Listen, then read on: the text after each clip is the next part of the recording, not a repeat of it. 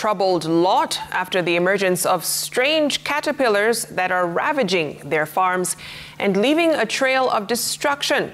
The farmers say their farms have been reduced to open, deserted spaces as the caterpillars consume everything in their path. Marianne Nyambura reports.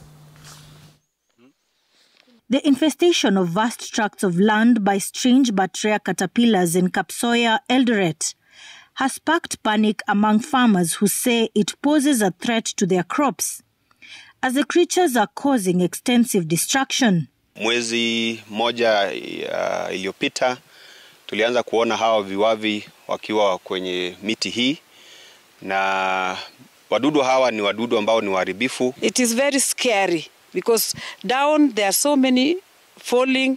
You fear to walk in the forest because you fear they will fall on you. And once they fall on you, they affect your skin. Thomas Zambai shares his experience upon coming into contact with the caterpillars. Ikaniangukia, lakini inawasha, inashika mkono kama gamu.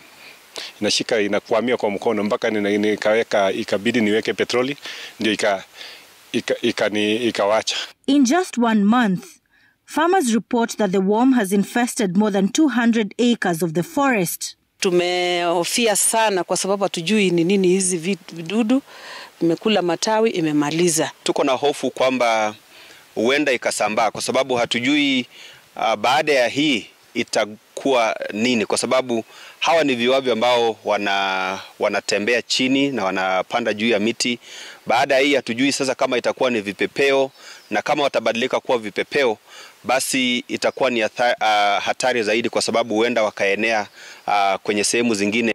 The invasion by the strange caterpillars has left experts seeking answers. Uasin Gishu County Agriculture CEC revealing that they have launched investigations to unravel this mystery.